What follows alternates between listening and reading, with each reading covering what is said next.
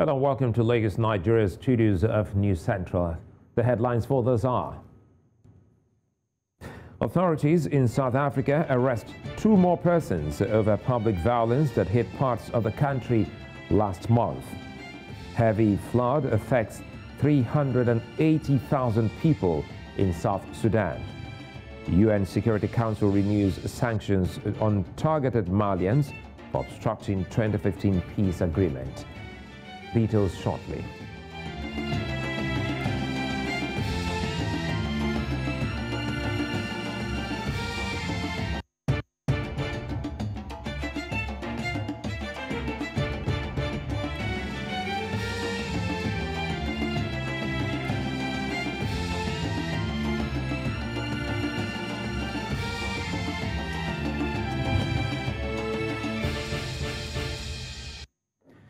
For viewers in Africa and the rest of the world, this is Continental Prime, a News Central Television. I'm Sulaiman Alede. The news begins in South Africa, where another 2 people alleged to be co-instigators of the public violence that hit parts of the country last month have been arrested. One of those arrested has been taken in by the police. One of the arrests took place in KwaZulu-Natal, while the other took place in Gauteng. The arrest follows scenes of looting, unrest and public violence in 2 provinces in the country at the beginning of last month, which caused billions of rands in property damage.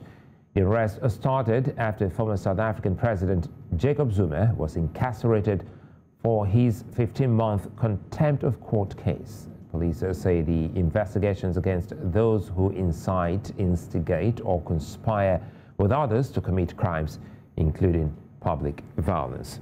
Joining me now for more on this is editor and journalist Candace Bailey. Good to see you, Candace. And well, what do we know about the people arrested? Good evening, Sulaiman. Indeed, the 2 people that were arrested at the weekend, one in KwaZulu-Natal and one in Gauteng. In Gauteng, we see a 36-year-old mother of 2 who was arrested, and we know that her arrest has been linked to some very inflammatory remarks that she posted on her social media account at the time of the unrest. In KwaZulu-Natal, we have a 35-year-old security guard at a shopping mall that was arrested. From what we understand, based on the charges he's facing, is that it's linked to a video that he had made on the 11th of July, where he had said that the shopping mall that he was guarding was closed, but if it were open the next day, he would be, they would be entering and looting. What we understand happened on the 12th of July at the Brookside Mall in KwaZulu-Natal is that it was looted and significantly torched, and that is what his cases relate to. You know, that's a big feat for the authorities in South Africa, trying to apprehend some of these instigators. But again, what happens in terms of the cases that will be brought against these and others? That's correct, Sulaiman. In fact, there are 18 people that have been arrested. At the beginning of the unrest, at the beginning of July, when we had these terrible scenes in South Africa, our President Cyril Ramaphosa addressed the nation and said that he believed that there were 12 instigators that they were investigating and looking into. We now know that there are 18 people. And of the 18 people that have been arrested, there have been some very high-profile people. We've seen an advocate be involved in those cases. We've seen a former radio DJ on a vernacular radio station, an isiZulu radio station called Ukhozi FM, be arrested. There's also been one of the activists in the Fees Must Fall protest from 2015, where they were protesting against the rising school higher education fees, also be involved. Now, some of these people are still in custody, and some of them have been given bail. In fact, Zama Swazi, who appeared at the weekend, who was arrested, the mother of 2 that was arrested at the weekend, she has now since been given bail in the Gauteng court. The security guard, he appeared in camera and he hasn't been given bail yet. They believe that he needs to go into a before police lineup, as well as some of the other people in Gauteng. The arrests are across the country. They're not only in Gauteng and in KwaZulu-Natal, they are also in the Free State, and that's where the police have obviously been able to track all these different people and who they believe are instigators in these cases, and the cases are ongoing. Well, it would seem that, there are potpourri of issues, leading up to this protest, because initially everyone thought they were all linked to the incarceration of the former president, Jacob Zuma. Now there's also been these developments you highlighted. So what then happens to some of those that will be arrested, especially now that we see that, we have some other issues that the country is dealing with? Indeed, indeed. What we're seeing is that I think, obviously, as the police have mentioned in a statement they released earlier this week, is that the investigations are still ongoing. Some of the cases are linked to the initial incarceration of our former president. For example,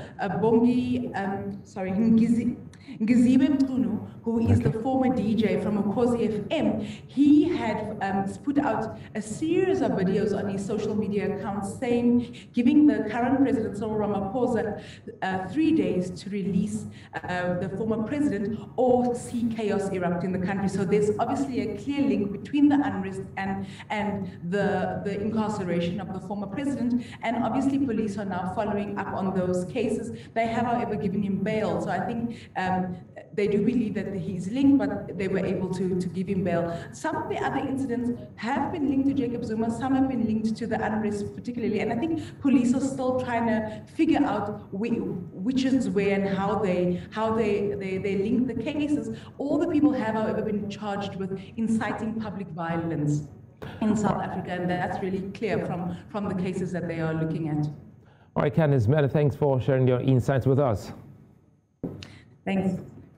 In the meantime, former President Jacob Zuma has refused to be examined by doctors appointed by the National Prosecuting Authority.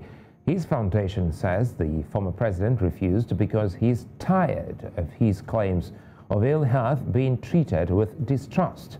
Earlier this month, KwaZulu-Natal High Court Judge Pete Cohen ordered that the state may grant a medical practitioner of his choice to examine Mr. Zuma to assess his ability to stand trial for corruption.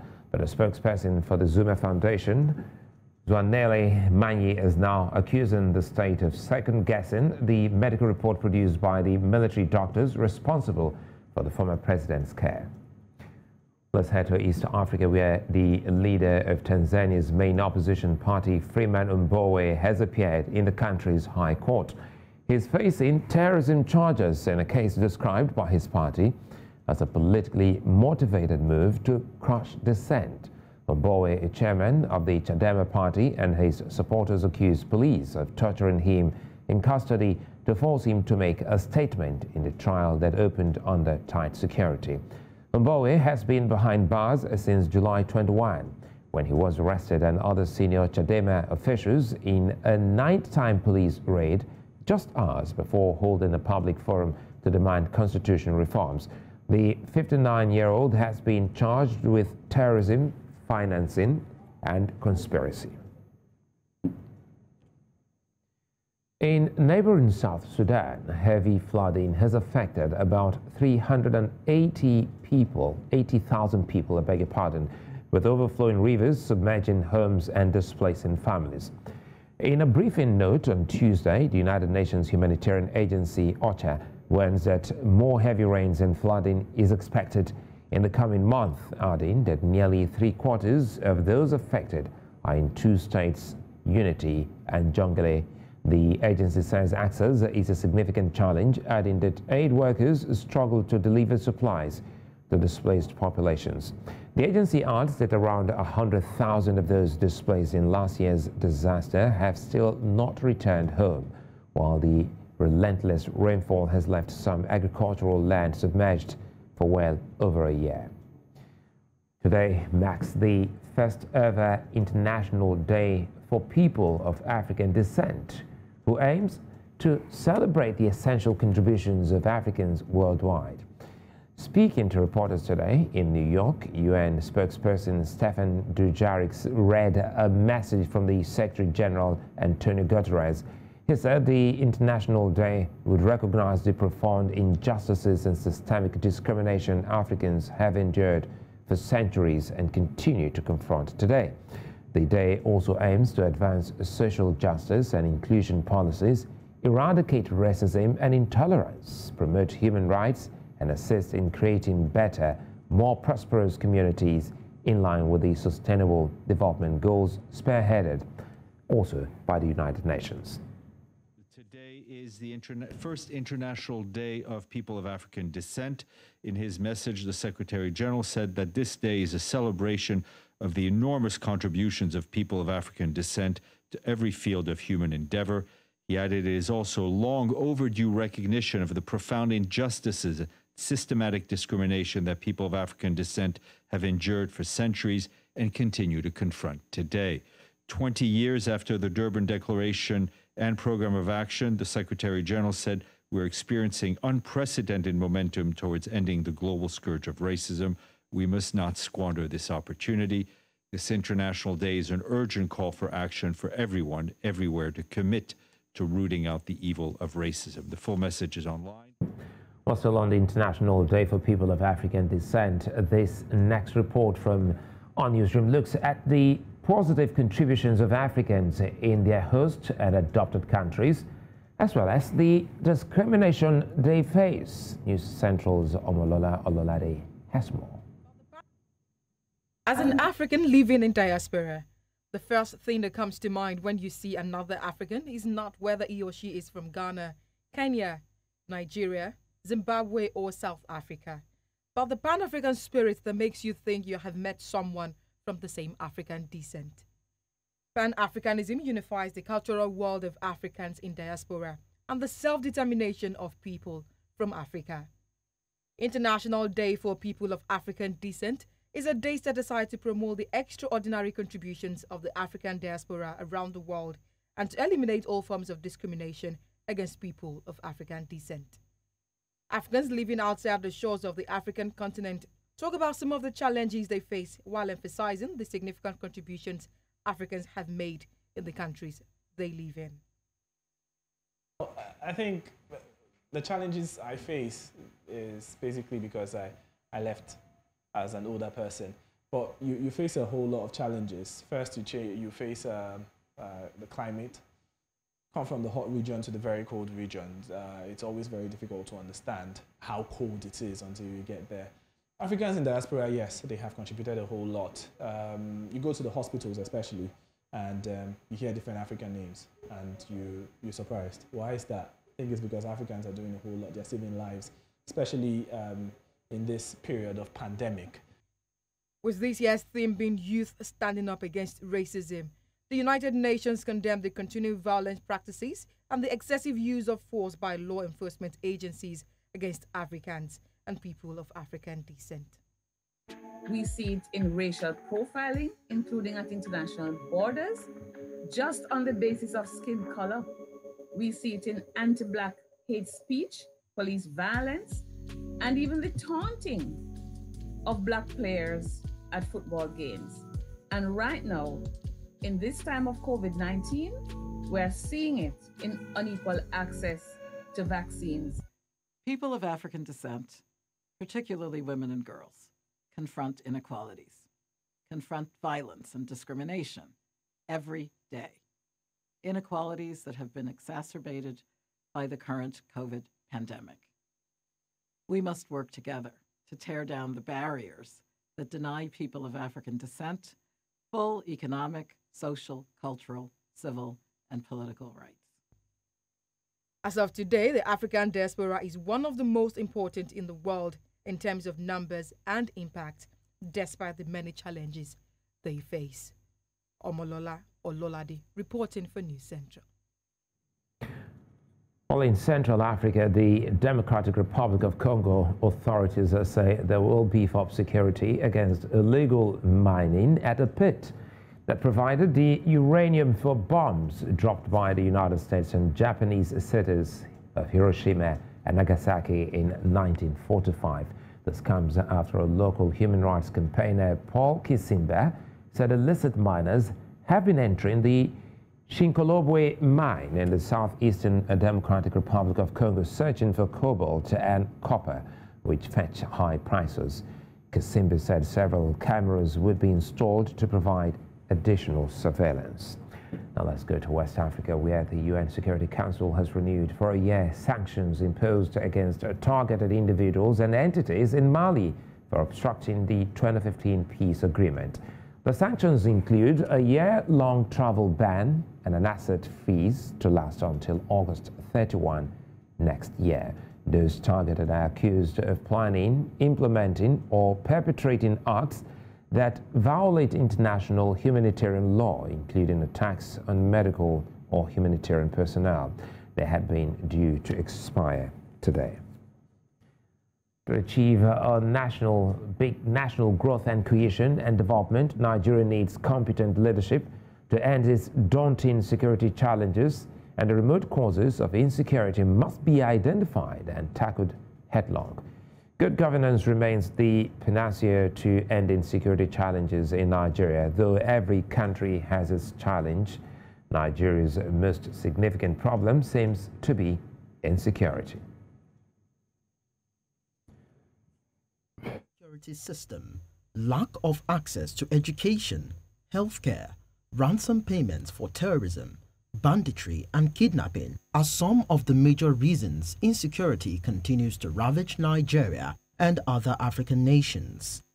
Lack of access to education, healthcare and welfare. Sokoto State Governor and Chairman of the People's Democratic Party Governors Forum, Honorable Aminu Waziri Tambuwal, says there are over 20 reasons insecurity persists in Nigeria, and if they are resolved, Nigeria will be a better secured nation. Tambuwal made this remark while delivering a lecture titled Security Challenges in Nigeria and Its Implications for Sustainable Development. The insecurity in Nigeria not only competes with actual development items for budgetary funding, it also distracts government from concentrating on strengthening our institutions, which in turn will ensure the attainment of these important sustainable development goals. Nigeria has one of the highest budgets in Africa, military budget in Africa. This excludes what state governments are doing and spending on security in their respective states. The remote causes of insecurity must therefore be identified and tackled headlong if we are to succeed in our bid to achieve national growth, cohesion and development. Other stakeholders at the event also advised the federal government of Nigeria on other ways to tackle insecurity. If we don't address our population growth,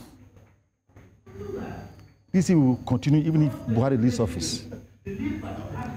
I don't know why the poor people, for instance, a jobless man will marry 4 wives. I think that leadership is key. We can buy all the weapons, as I said earlier. If we don't deal with the economy that has direct effect on insecurity, we're just wasting our time. Because of the importance of security, we need to understand that we need to rethink everything we're doing in view of getting secured first. Because without security, you can't do anything. Whatever we're doing so far, we must admit is not working. Well, there is a need for all hands to be on deck, from the federal and state governments to the security agencies and the citizens, to solve the insecurity challenges which has become a drain on state coffers and national development. 22 trafficked Nigerians bound for Tripoli, Libya, were rescued in the neighboring Niger Republic. The National Agency for the Prohibition of Trafficking in Persons says the victims were between 15 and 20 years old. Zonal Commander of the agency, Abubakar Bashir, told journalists in the northwestern state of Sokoto that the victims are mainly from the southern part of Nigeria. He says the victims were handed over to NAPTIP, the agency responsible for trafficked persons, for onward transmission to the immigration service at the border. Coming up on the news, Botswana has recorded its first cases of the highly mutated COVID-19 variant known as C12. Details of this and more when the news returns.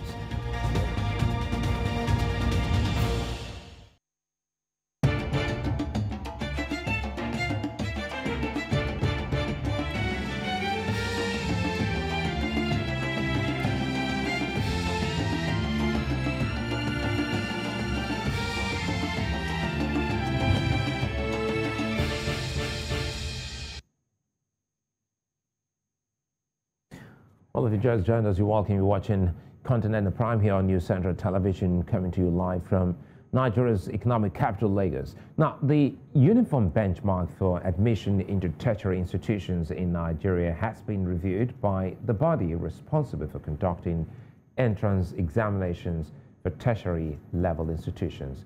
The Joint Admissions and Matriculation Board announced the new arrangement on Tuesday at the body's 2021 policy meeting held at Nigeria's capital, Abuja. According to the new arrangement, universities are not allowed to go below 120 marks, while polytechnics and colleges of education are not permitted to go below 100 for admission. Professor Adeleke Fakoya of the Department of English at the Lagos State University joins me now. Good to see you, Professor Fakoya. Now, this new development, is this not a reduction of educational standards in a nation where universities are already poorly rated in the world? I'm quite sure it wasn't so when you gain entrance.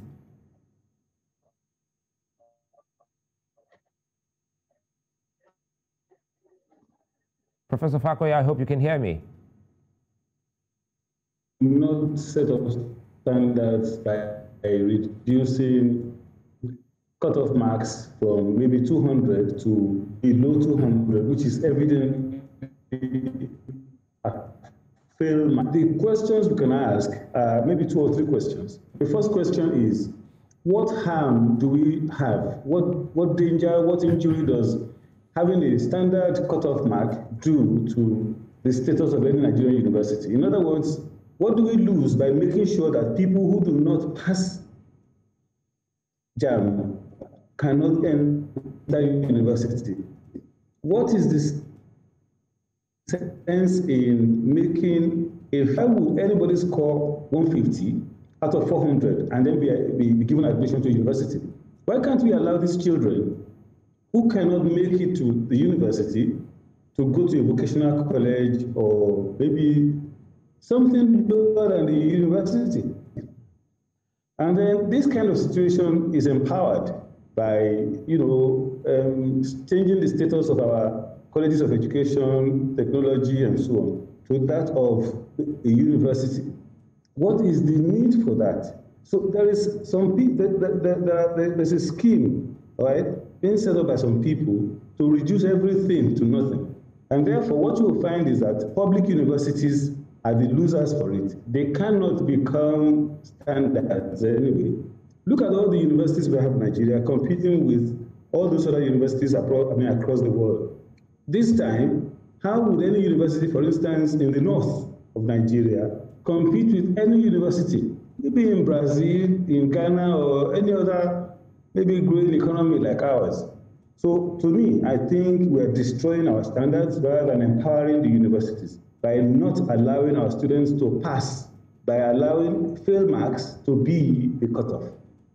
You know, Professor Fakoya, you've raised quite a very important point here, and if you go back in time, you'll notice that some educationists and experts like yourself had said the university system is not for all comers, and that was when the 6334 system was put in place, so that some people can actually get off from the junior school, and for those who want to proceed to the high school can get off or proceed to the university. So what can Nigeria do now, knowing full well that Nigeria's highest ranked tertiary institution at the moment is the University of Ibadan, which is a poorly rated also at 1,258 globally.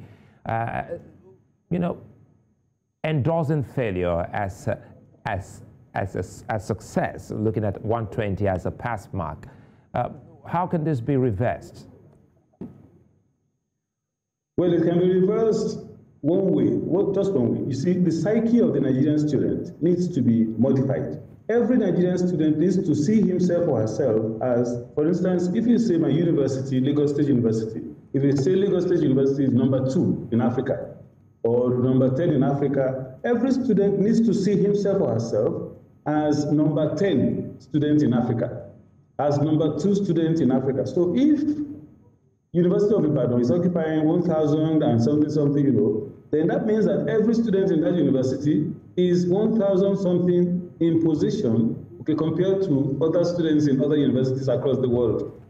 Okay, so what we can do now is get somebody who is interested in and who is very well versed in education to be the Minister for Education at the national level and commissioners for education at the state levels. So until we have meaningful people who are very knowledgeable, occupying positions of direction, administration, and so on, of education, we can't get anything. We can't get out of these woods. If you look at Nigeria very well, the people that made Nigeria work, the people that made Nigeria what Nigeria was before, let us say, 1997 or 98, every one of them attended a polytechnic. I wouldn't say the polytechnic, a polytechnic. Now, all these people had hands-on experience, how to do this, how to do that. Today, we just concentrate on so many things. We want to see how education is administered in Bangladesh, and then we make out of Pakistan the standard for this place and so on. So all of these things create confusion. And what we can do is standardize our own criteria here. Let whatever is used in Lagos State or in Oyo State or in Taraba State be the same national uniform standard. It should not be 150 can enter university in this state, 80 can enter university in this state, 50 can enter in this state. In other words, we are creating so many Nigerias within the same country. How, for instance, would you expect somebody who entered university using 50 marks out of 400? How would you expect that kind of person to compete with somebody who scored 250 and they are studying the same course, maybe medicine? So would you want to undergo a surgery, conducted by somebody who scored 50 in JAMB and then who has very poor marks, and then the person just gets pushed on until graduating? Would you want to be operated upon by somebody like that, or somebody who has gone through the mill and the person really has the thing? So Nigeria belongs, as I see now, okay, to a failed people. Failure is going to be our standard. Then we can't expect anything, nothing. Okay. Well, Professor Lekki Fakoya, many thanks for your time and thanks for sharing your insights with us.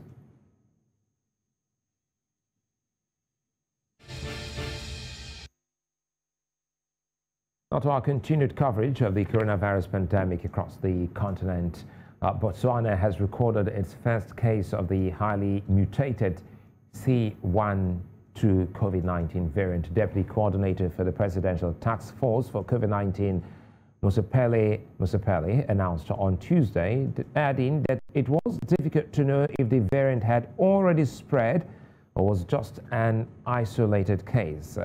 Musapele said Botswana is the 9th country to confirm the variant and the only other in the region apart from South Africa. Botswana has so far recorded close to 157,000 positive cases with over 2,300 or almost 2,300 related deaths. Staying in Southern Africa, Mozambican Doctors Organization has raised concern that some doctors remain unemployed despite the health sector's struggles during the COVID-19 pandemic. The head of the Order of Doctors of Mozambique, Gilberto Mahicha, says it had about 200 members without a job. He said it did not make sense that doctors had no job during a pandemic. He was speaking during a radio program on the role of professional organizations in the fight against COVID-19 in Mozambique. Now, more than 4 million Nigerians have now been vaccinated against COVID-19. The National Primary Healthcare Development Agency disclosed this while updating the second phase of COVID-19 vaccination in Abuja, saying several state governments have done relatively well in encouraging their residents to receive the jabs. The agency, however, urged the public to always seek the correct information about the COVID-19 vaccines in order not to be driven by mischief and fake news. In East Africa, more than 2 million Kenyans have now been vaccinated according to data released on Tuesday by the country's health ministry. Of those vaccinated, 1.96 million are first doses, while more than 804,000 are second doses. The ministry also says 565 people tested positive for COVID-19 on Tuesday, taking the total number of COVID-19 cases closer to 236,000. Today's figures also show that over 223,000 patients have recovered from the virus, while fatalities rose to 4,726. We go to North Africa, where Egypt is ramping up production of the Sinovac coronavirus vaccine. It aims to become a hub for vaccine exports to Africa and protect its population of more than 100 million from the fourth wave of infections. President of the state-run holding company for biological products and vaccines, Dr. Heba Wali, says Egypt is set to announce its partnership with a European company, adding 1 million doses for the Vasera Sinovac jab have already been distributed within the country. She also dismissed doubts about the efficacy of the Sinovac vaccine, citing its approval by the World Health Organization.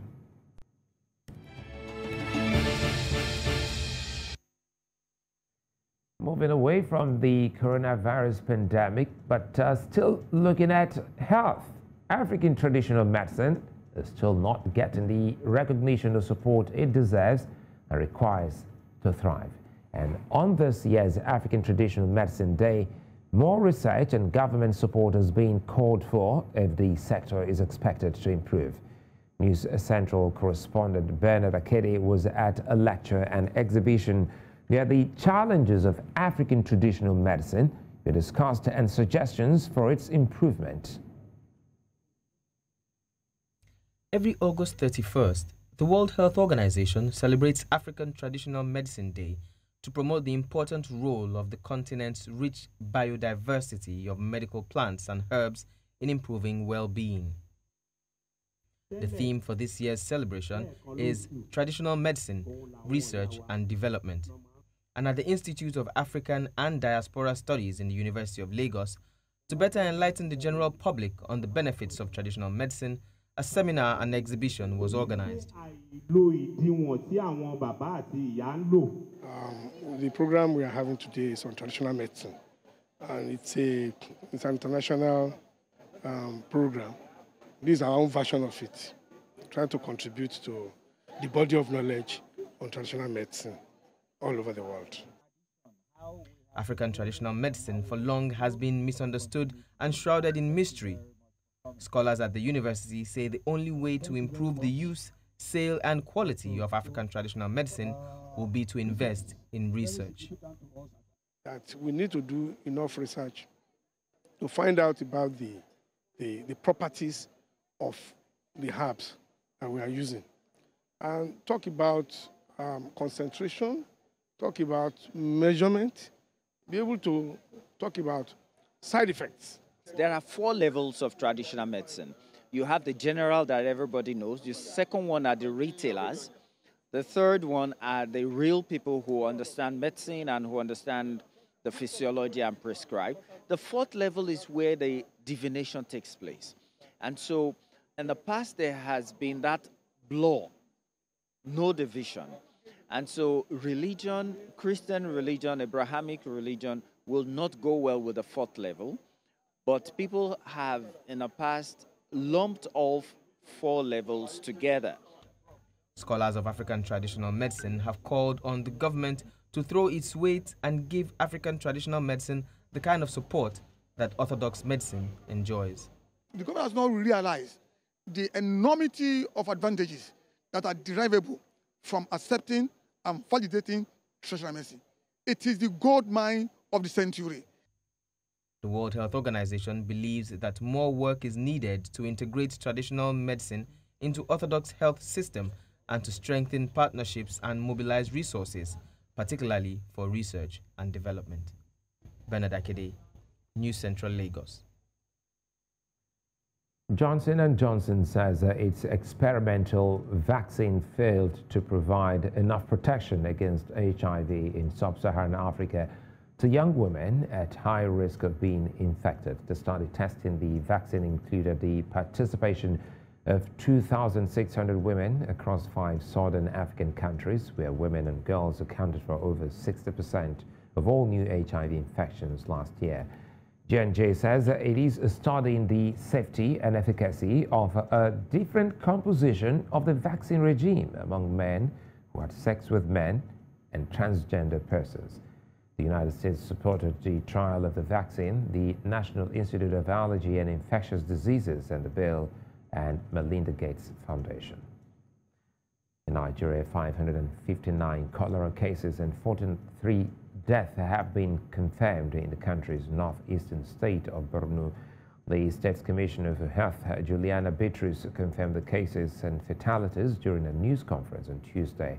She noted that the issues were recorded in Goza, Kaga, Hawala, Magumeri, Damboa, and the capital Maiduguri.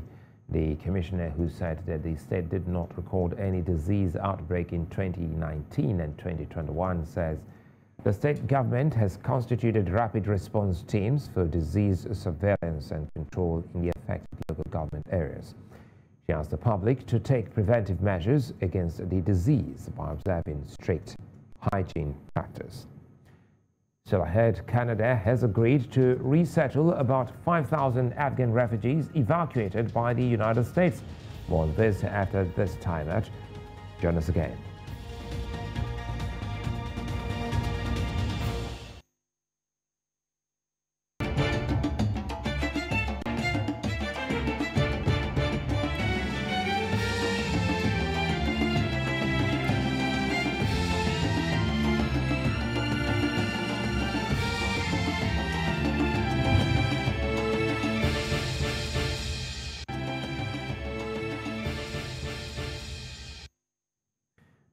Canada says it would resettle some 5,000 Afghan refugees evacuated by the United States. The 5,000 refugees evacuated by the United States will be resettled as part of a previously announced Canadian plan to accept more than 20,000 vulnerable Afghans who had already left the country. They include women leaders, human rights workers, and reporters. Canada says that it hopes to help Afghans who want to resettle as long as the Taliban allows them to leave. Kenya's half-year tea exports rose 19% compared to a similar period in 2020. In a statement on Tuesday, the Tea Board of Kenya said exports stood at 296.7 million kilograms in the first 6 months of 2021, up from 250.6 million kilos in a similar period in 2020. Despite the rise in exports, general production declined significantly to stand at 274.1 million kilos in the half year, down from 300.7 million kilos in a similar period in 2020. Month to month, exports shrank in June to 45.2 million kilos, down from 50.8 million in May. The Central Bank of Nigeria has directed all banks to publish the names and bank verification number of defaulters of its forex policy. In a memo on Tuesday, the Apex Bank says defaulters of the policy are those using fake visas and cancelling air tickets after purchase of personal travel allowance and business travel allowance.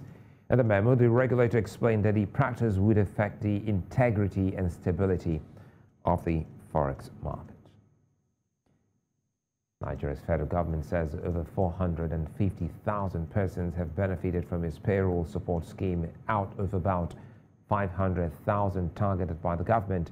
The Minister of State for Industry, Trade and Investment, Mariam Katagum, said this while updating journalists on the nation's MSME recovery program following the crippling effects of the COVID-19 pandemic on micro, small and medium-scale businesses.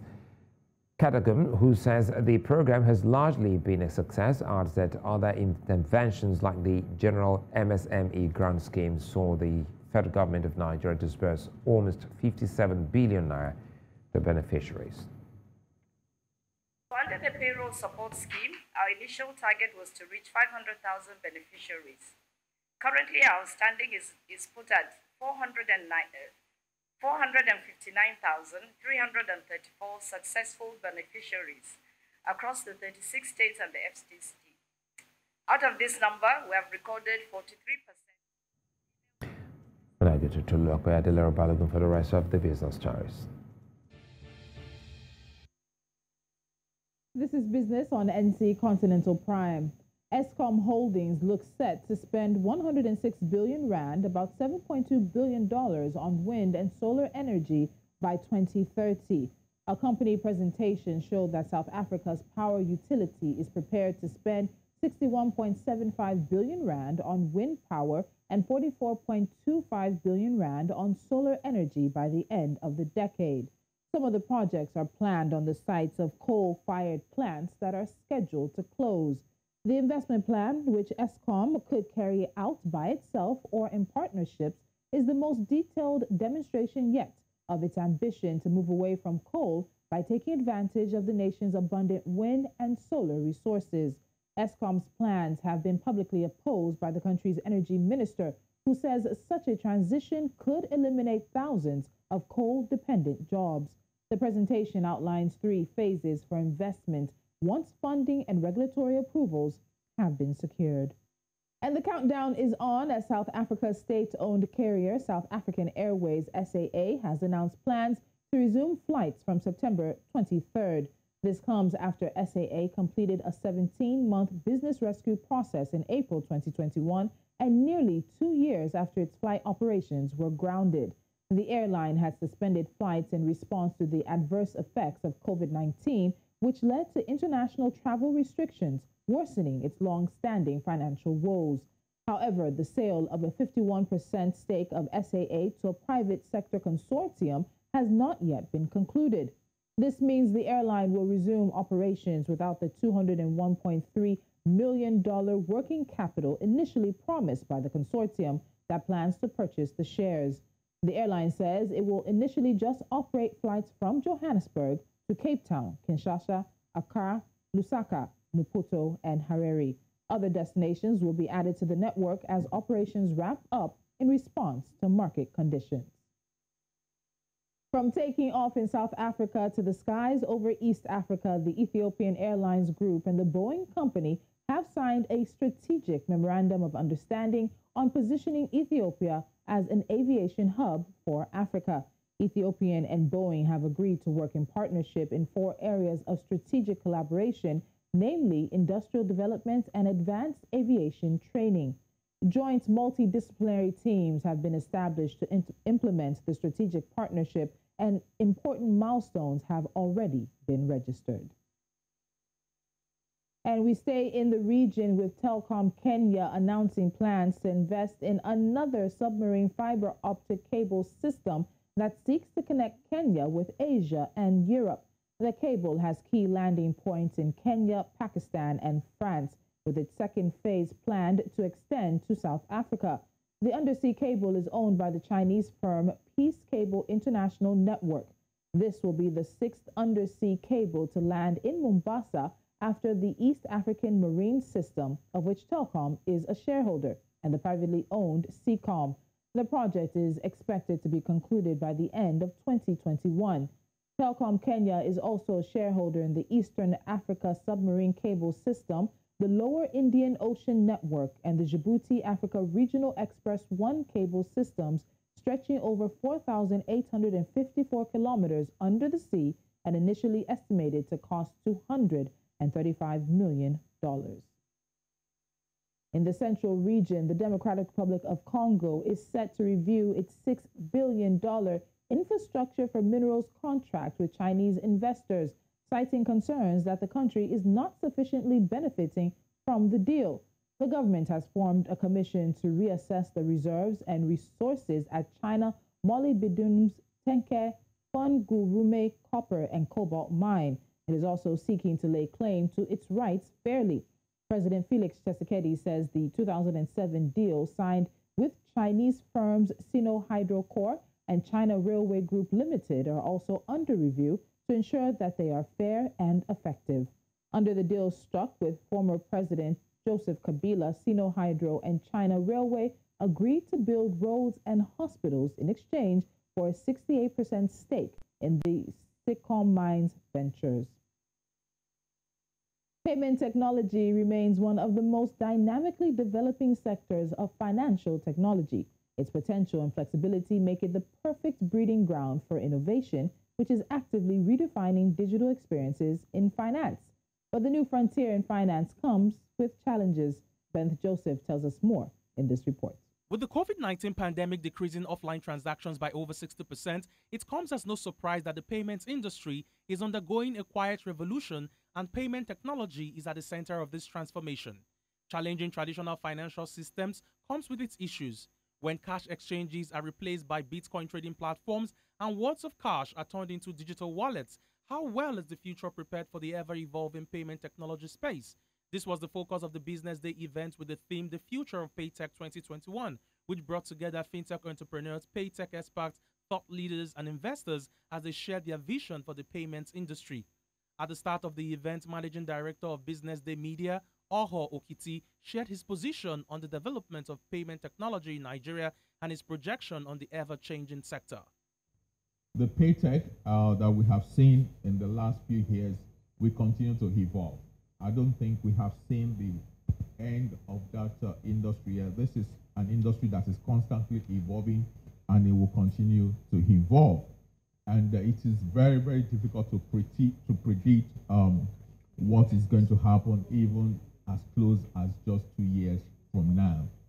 But how is the rise of cryptocurrencies changing the narrative in the payment sector? Ray Youssef of Paxful and Fejiro of Patricia Technologies Limited had this to say. You know, the CBDC is coming up, the central bank e-Naira is coming up, and we are very hopeful to see how that would pan out.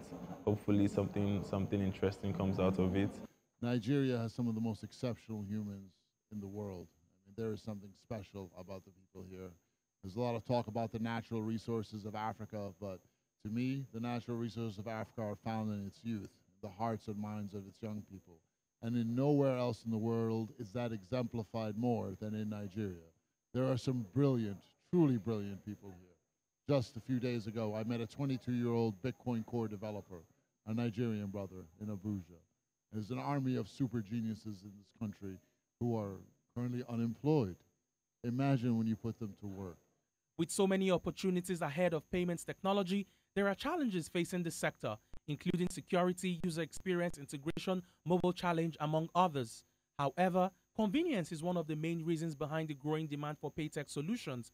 While payment gateways and payment processors give e-commerce the tools to reinvent shopping experiences, digital currency exchange and money remittance are literally breaking new grounds in terms of market penetration across the world.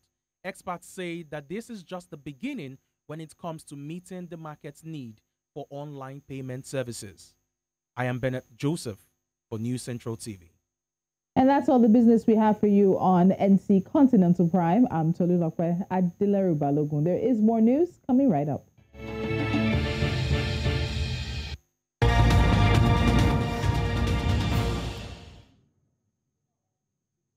Well, a lot happening in the world of sports, especially basketball. And Udoka Njoku has all the details. How are you doing, Udoka? Well, but not so excited for the world of basketball because Nigeria actually have crashed out from the AfroBasket competition. We're looking forward to the World Cup. The much-awaited draw ceremony for the FIBA Basketball World Cup 2023 qualifiers took place inside one of the venues for the competition earlier on, and we saw most of the groupings for the basketball groups. Now, the qualifiers draw ceremony, which actually held earlier on, marks the tip-off for men's national teams trying to successfully play their way to the FIBA Basketball World Cup 2023. Set to take place in 2 years in the Philippines, Japan, and Indonesia. The FIBA Basketball World Cup 2023 edition marks the first time multiple countries will host this showpiece event. 80 national teams were drawn across 4 different draws, one for Africa, the Americas, Asia, and Oceania, and Europe. Now, the FIBA Basketball World Cup 2023 is set to take place from August 25 to the 10th of September. We'll see the group phase take place in the Philippines, Japan, and Indonesia. And the final phase will follow in the Philippines' capital city of Manila. And Uganda's national basketball team risk being kicked out of the AfroBasket Championships because they have not got sufficient funds to pay their way. Now, the Silverbacks beat former champions Nigeria 80 to 68 points to reach the quarterfinals of the tournament in neighboring Rwanda, but are being threatened with disqualification. Now, Nasser Serunjogi, the head of Uganda's Basketball Federation, said the team needed to find about 360 million Ugandan shillings, approximately $100,000, to meet the expenses in Kigali. And the Silverbacks are currently relying on credit from the sports international body FIBA to cover costs such as accommodation, meals, and flight tickets, and were initially given a 29th of August deadline to pay up or be disqualified. Uganda is set to play Cape Verde in the quarterfinals on Thursday. And in the transfer news, Leicester have signed RB Leipzig winger Ademola Lookman on a season-long loan deal with an option to buy. And the 23-year-old spent last season on loan at Fulham, making 35 appearances in all competitions and scoring 4 goals as the Cottagers were relegated from the Premier League. And the former Charlton winger spent 2.5 years at Everton before moving to Leipzig permanently in July 2019, where he made only 13 appearances. It's the second piece of transfer deadline day business for Leicester City, as they've signed midfielder Dennis Praet, joining from Serie A side Torino on a season-long loan deal. And the 27-year-old joined Leicester in August 2019 and has made 60 appearances for the club in all competitions, scoring 3 goals. And the US Open Czech 4th seed Karolina Pliskova powered past American Catherine McNally to reach the US Open second round. The 29-year-old sealed early breaks in both sets and fought off a reviving McNally to complete a 6-3, 6-4 win. Having lost in the Wimbledon final in July, she's looking to go one better with her first Grand Slam title. And Pliskova, whose only other major final appearance came at the 2016 US Open, will face Kazakhstan's Zarina Diaz or America's Amanda Anemisova on Monday. Naomi Osaka and Simona Halep were among 7 women's Grand Slam champions to advance to the second round of the tournament. And that's what happened to sports on NC Continental Prime. I am Udoka Njoka. Many thanks, Udoka. And still to come on the news, entertainment news with Sam Dandy, and then we'll take a look at what the weather will look like tomorrow across the continent.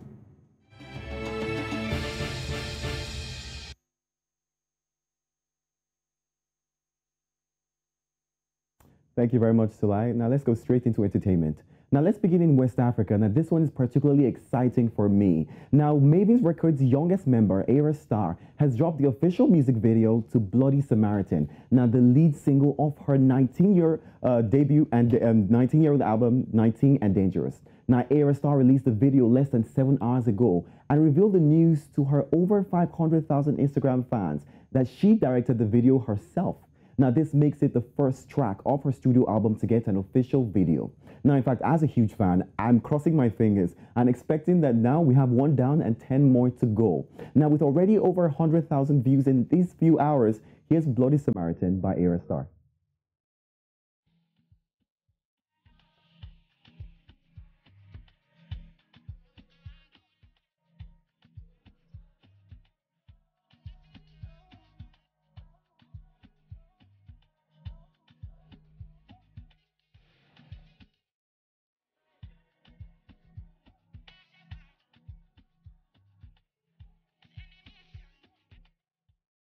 Right, I must say, not a lot of 19-year-olds are that successful, in fact, at that age. Congratulations to, of course, Ayra Starr. Now, still in West Africa, Ghanaian dancehall and reggae star Stonebwoy has today disclosed that Garmo, who happens to be Ghana Music Rights Organization, has paid him 2,000 Ghana cedis in royalties. Now, the 33-year-old musician, who was invited by the Ghana High Commissioner to the UK, Papa Uwu Swankoma, last week, revealed that he was shocked to receive the payment. Now, if you recall, a lot of Ghanaian musicians have attacked the body, being that the issues of music royalties still remains a big subject due to the backward technology implemented.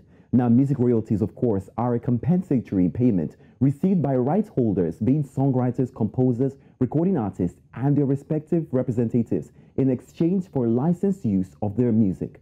Now, Stonebwoy, who also performed alongside Nigerian singer Davido and American singer Kehlani and others at the Yam Carnival in London, also got positive buzz across social media for stopping mid his performance to help a female fan secure her wig. Now, this is absolutely funny, but you should watch this. All right, let's move from that one. Wizkid's Essence, in fact, there's so much to celebrate with Wizkid. Now, in the fourth quarter of 2020, Master KG's Jerusalema was the most Shazam song in the world. Well, not anymore, because today, the 31st, Wizkid's groundbreaking single, Essence, featuring Thames, has become the most searched song on the platform. Now, a lot has happened since Wizkid featured Justin Bieber on the song Essence and became the first Nigerian to debut on the Billboard's charts. Now, today, the song has gone up to 13 from last week's spot at 16. Now, due to the remix with Justin Bieber, in fact, Essence has received 23.2 million radio audience in the US alone, with 87.3 thousand unit sales just last week.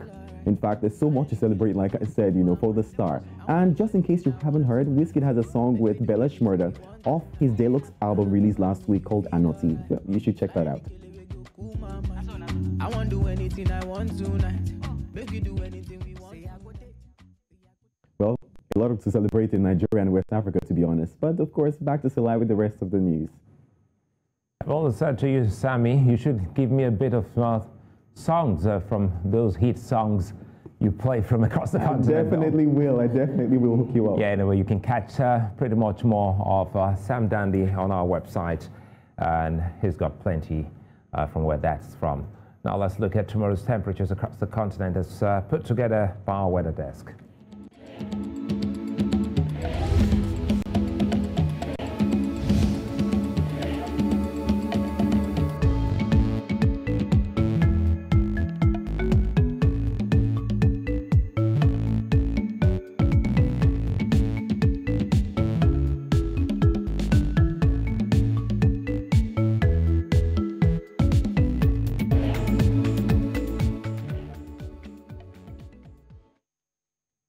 That's all on the news at this hour, but before we go, let's take another look at some of the big stories. Authorities in South Africa have arrested 2 more persons over the public violence that hit parts of the country last month. Heavy flood has affected about 380,000 people in South Sudan. We also told you that the United Nations Security Council has renewed sanctions on targeted Malians for obstructing the 2015 peace agreement. Do follow us on social media. We're at News Central TV. You can also download our mobile app and the App Store and Play Store. You can also watch News Central live and Star Times, Channel 274, Avio TV Channel 23, Vision 247, Free TV, and on YouTube. I'm Sulaiman. Many thanks for watching.